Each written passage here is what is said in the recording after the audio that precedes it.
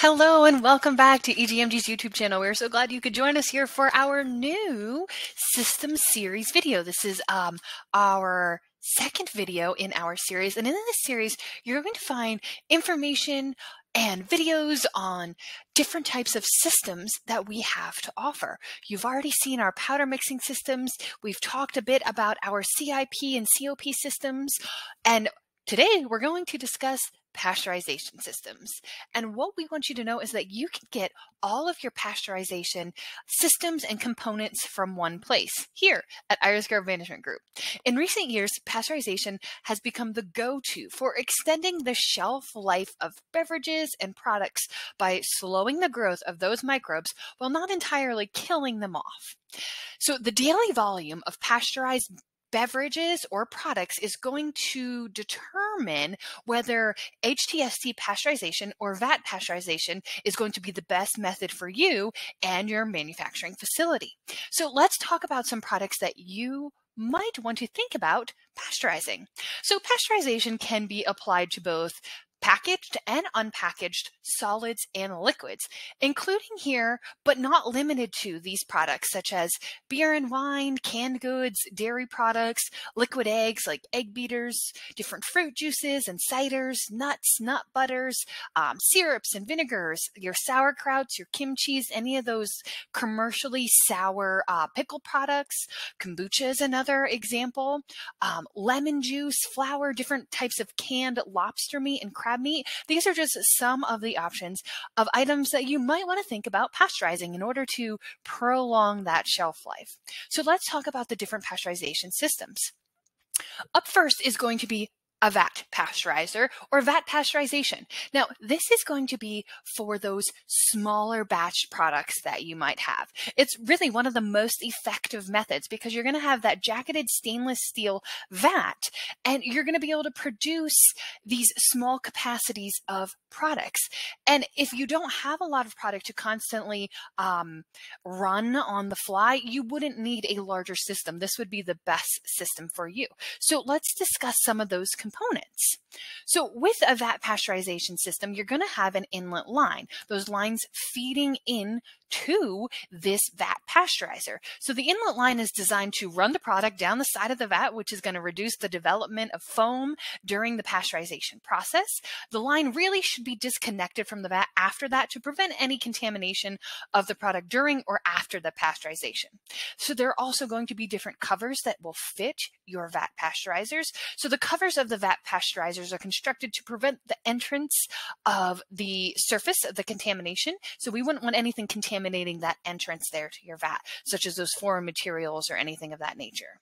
Now the jacket around the vat pasteurizer jacket is going to be double walled, and it's going to be that space between the walls that will circulate your steam or your heating coils, your water, whatever it is that you're using to heat up your pasteurizer. Now inside you're going to have your agitators. Agitators are designed to keep milk or any other product moving at all times, and by running it constantly during the pasteurization cycle, this is going to result in a uniformed product and a uniform temperature throughout the vat. Now, the most efficient agitators are actually going to push the product down while sweeping it against that heat exchange surface on the sides and the bottom of the vat. Now, the agitator shafts must be fitted to give you that effective drip deflection shields to prevent any contamination of the product.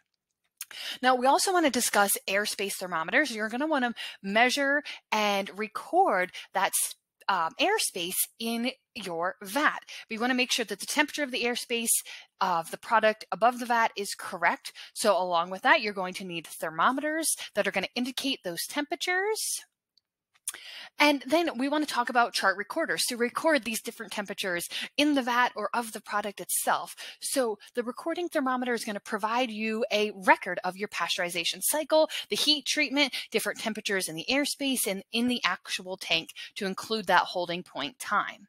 So you might be interested in airspace heaters. An airspace heater is going to typically used as an electric boiler with a steam trap that's going to filter to produce culinary steam, and it is going to maintain the minimum airspace temperatures you would require in that vat.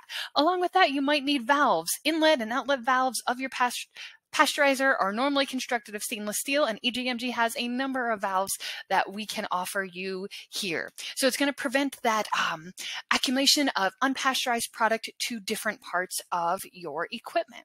So that's a little bit about the Vat Pasteurization System. Now let's talk about the HTST pasteurizer.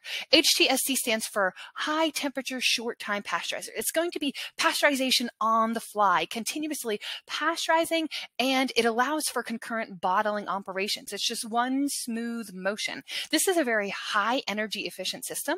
It can accommodate those larger volumes you might have in your facility, and it carries minimal risk of damage to the product as well as the equipment when you are pasteurizing. It is easy to clean and easy to sterilize, especially if you're using a CIP system, which you can go back and check out in our previous videos in this playlist. So let's discuss some of the components that go into an HTST pasteurizer. So you're going to have your balance tank first. That's going to maintain the head for the incoming product going through your pasteurization system. You're going to need pumps to generate the pressure for the efficient flow through your entire system, along with a flow control panel. This is going to ensure the sufficient amount of fluid is present in the conduits at all times. Now, depending on your product, you might want clarifiers or filters. They're going to remove dirt from your product or debris that might end up inside your lines. Now, if you're processing any type of dairy, you might want a homogenizer needed for certain dairy products, which is going to prevent the separation in the standing milk by dividing the fat globules into the microglobules. So if you're doing dairy, you might want a homogenizer. Now, as you go through the system, the next up is going to be your plate heat exchanger with regeneration. So heating and holding and cooling sections of these plates are going to allow for your more and most efficient pasteurization. Along with that, you're going to want your flow diversion valves, because if something is not heated properly, it can flow divert it right back through the system to make sure that you're maintaining a high quality product. Ensure all pasteurization conditions, have been fulfilled. You'll want that flow diversion valve. And then along with that, you have your conduits and your piping systems that allows the movements of all of your products from one location to another without the risk of contamination. And going back to that plate heat exchanger, we talked about the heating and the cooling. Ice builders, if you need a cool or cooler temperature, you would need some type of ice cooling system or an ice builder for cold water or cooling needs. And then we have different utilities such as compressed air, steam, water required for the heating, like we just talked about. You're going to want to think about those different components that will create the steam or create the hot air.